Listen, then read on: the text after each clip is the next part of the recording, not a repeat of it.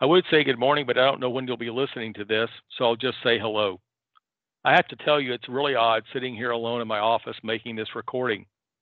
2 weeks ago, I'm not sure any of us would have expected you'd be listening to this at your home versus all of us being together at church. But then again, we wouldn't have expected many things that have happened recently. We can only pray that this passes quickly and we're back together as soon as possible. Today, we start a new series on the Epistle to the Romans, or Letter to the Romans. A note about Bible translations. I'll be reading from the English Standard Version, or ESV, but if you'd like to use your own translation, just pause the video until you found the verse. We're going to divide this first lesson into two videos. The first is background information, and the second is the lesson itself. The Epistle to the Romans is the sixth book of the New Testament, and it's almost universally accepted among biblical scholars that it was written by the Apostle Paul. It's also the longest of Paul's epistles. When I was researching this and I came upon the word epistle, my curiosity was aroused, as I wasn't completely sure I knew the difference between an epistle and the Gospels. The Gospels, Matthew, Mark, Luke, and John, are about the life of Jesus, his words, and his teachings. An epistle is a letter or other message to Christians at that time, usually written to a specific church. They're usually driving them to take some action or correct some issue. They also sometimes serve to clear up important questions of faith or doctrine. Let's answer some questions about Romans. Where was it written? When was it written? And why it was written? The letter was most probably written while Paul was in Corinth, probably while he was staying in the house of Gaius, and transcribed by Tertius, his amanuensis. There are a number of reasons why Corinth is considered most plausible. Acts chapter 20, verses 2 and 3 says, when he had gone through those regions, had given them much encouragement, he came to Greece. There he spent 3 months. And when a plot was made against him by the Jews, as he was about to set sail for Syria, he decided to return through Macedonia. The verse says that Paul spent 3 months in Greece during his trip from Macedonia to Jerusalem. Since Corinth was the location of Paul's greatest missionary success, it seems likely that Corinth was the location. Also, Phoebe is mentioned in Romans chapter 16 as a deacon of the church at Cenchrea. She would have easily been able to convey the letter to Rome after taking a ship from Corinth's west port. Erasmus, who's mentioned in Romans 16, verse 23, also lived in Corinth, being the city's commissioner for public works and city treasurer. More evidence comes from Acts. Acts chapter 18, verse 12 says, but when Gallio was proconsul of Achaia, the Jews made a united attack on Paul and brought him before the tribunal. This was while Paul was in Corinth during his second missionary journey. Next, let's talk about when Romans was written. We don't know precisely when it was written, as it's not mentioned in the epistle, but from clues in the books of Romans and Acts, we're fairly confident it was written somewhere between 52 and 58 AD. The most significant fact supporting the earlier date is Paul's appearance before Gallio that we just talked about. Ancient inscriptions indicate that Gallio was proconsul of Achaia from July 51 to July 52 AD.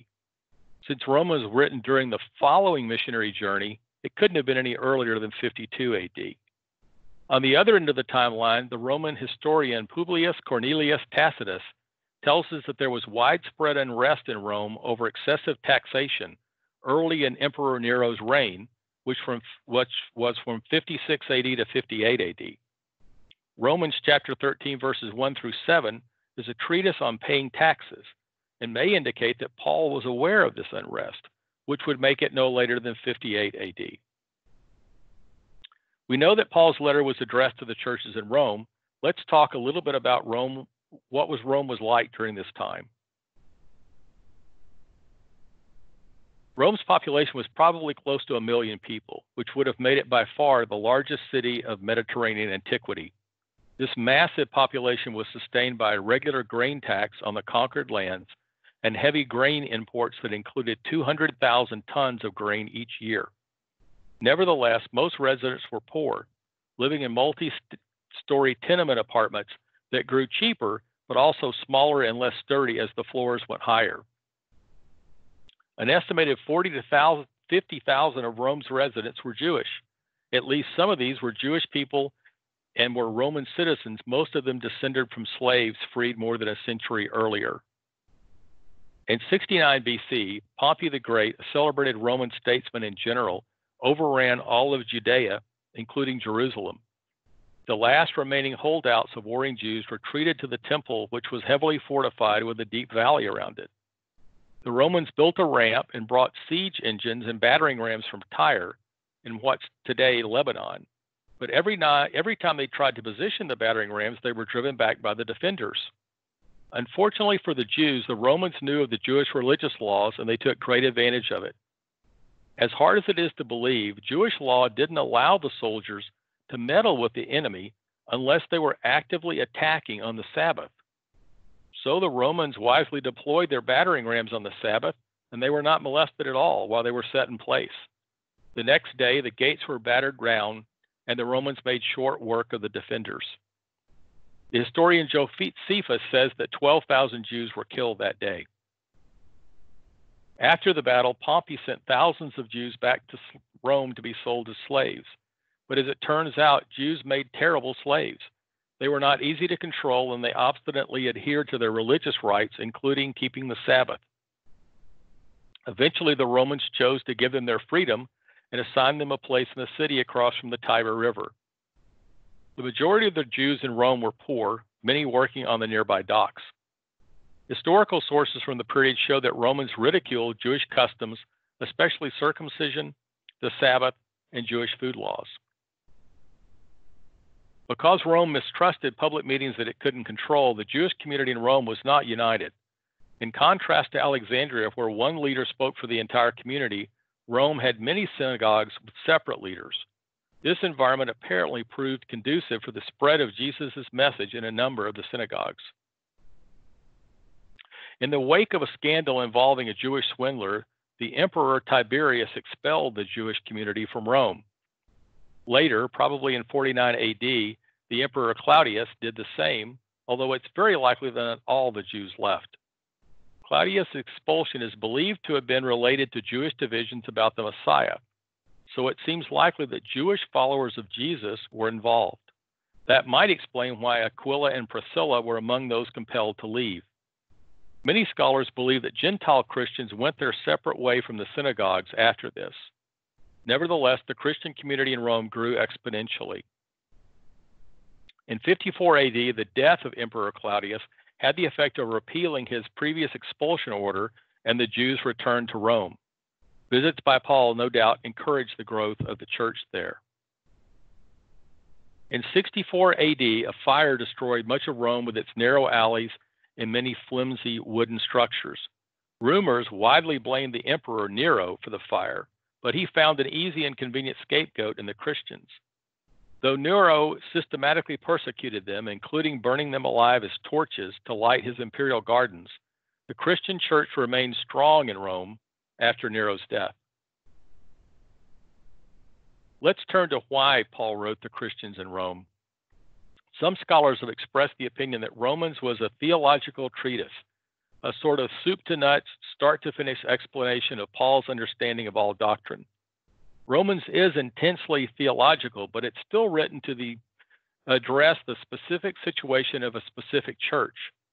Also, the letter does not present some important aspects of Paul's overall theology, such as his doctrine of the Lord's Supper or the Second Coming.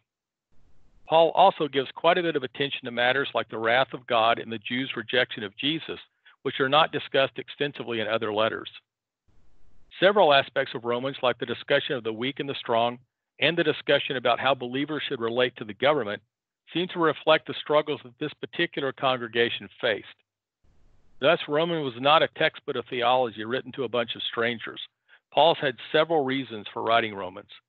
First, Paul wanted to remind the Roman believers of some fundamental truths of the gospel, fulfilling his duty of proclaiming the gospel to the Gentiles. Paul was aware that many of his messages might be misunderstood or misapplied. He wrote to clarify important aspects of his message to people that had only heard about him. Second, Paul wanted to address several problems the church was facing. In particular, he wanted to call the church to unity. He was aware that some differences in outlook between Gentile and Jewish believers had produced disunity within the congregation. These differences emerged in arguments about diet and the observance of Jewish holy days. Perhaps at the heart of the debate was the larger question: did the inclusion of the Gentiles in the people of God mean that God had abandoned his promises to Israel? Paul stresses the equality between Jewish and Gentile believers. Jews and Gentiles alike are condemned as sinners and are saved by grace through faith apart from the works of the law. The third reason Paul wrote to the Roman church was Paul wanted to formally introduce himself to the Roman church and solicit their help for his Spanish missionary journey. Paul had long wanted to expand his travels to Spain, where the gospel had not yet been taught. He wanted to receive help from the Roman church to fund that effort. Since Paul was writing to the people of Rome, you would have thought he would write in Latin. Instead, Romans is written in Greek. It's not actually as surprising as you would think. Greek was the primary language of Rome's Jewish residents.